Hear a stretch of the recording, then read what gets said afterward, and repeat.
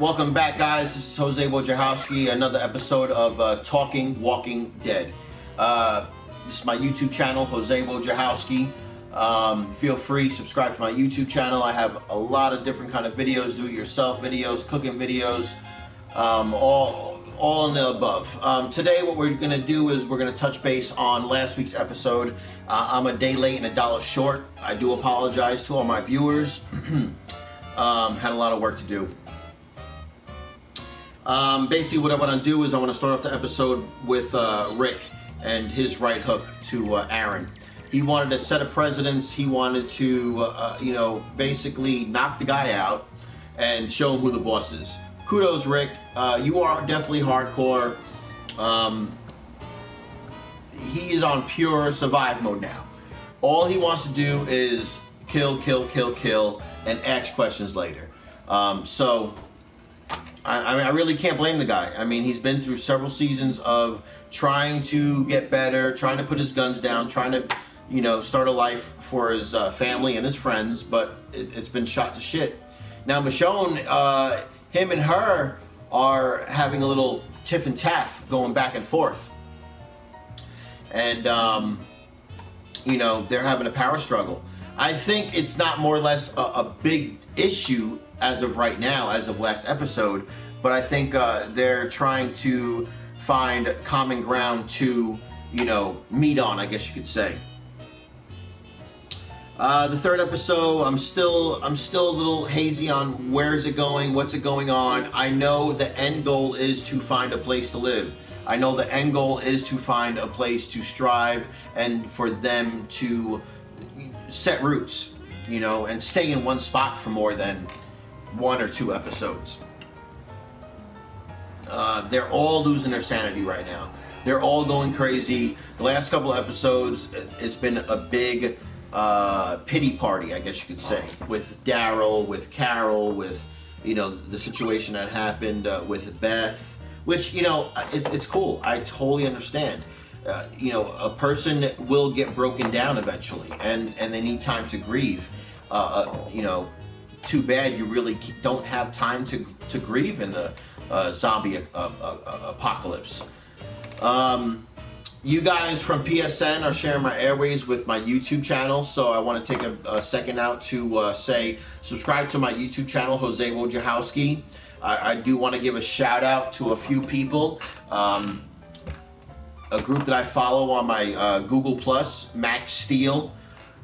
They have supplied me with this question that I have up. Feel free to answer it. I will put a link to their Google on my description, so I just want to give them a shout out.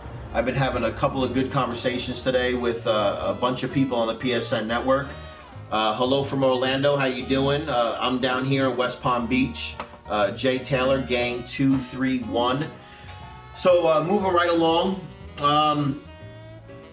Aaron's he's very clean cut. Obviously, we all know that he's a homosexual. He's gay, so I mean, I have no issues with that. In the car when he was tied up and he saw that flare go off, he kind of snapped. He was like, "Oh no, it's over. I'm done. I need to get out of here." I thought he was trying to set them up, but later on in the episode, I saw that he was just trying to get to his lover, his boyfriend, his man. Glenn, I really want to talk about Glenn.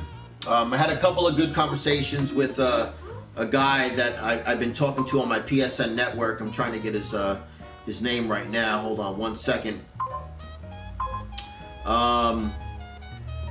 He says that Glenn's gonna die here soon by following the comic book. I hope not. But it is what it is.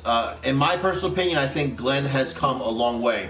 He has, from season 1, from saving Rick when he was trapped in the tank, to learning about how to work on RVs, because he proved that when Abraham was driving and the RV died, he pulled up that thing and found new batteries. He has killed, he has started new, friends and allies. In my personal opinion, I think Glenn has proven himself in the series, and that was pretty much a little flashback from a Glenn synopsis of what has happened. They left off at the gate. but I'll get back to that. I really want to touch base on the whole leadership issue with Rick and Michonne. I mean, I really want to know where that's going. I think they could definitely work together. I think they have worked together in the past, and I think they are going to work together in the future. One thing that they said during the episode that really stuck out was we can make it together, but we can only make it together. And I totally agree with that. You know, during that kind of zombie apocalypse, or the shit hits the fan, or, you know, the grid is down, or everybody is, you know, fighting for their own, you do need a family. You do need friends. You do need to be prepped. But that's basically, you know, what I have to say in a nutshell.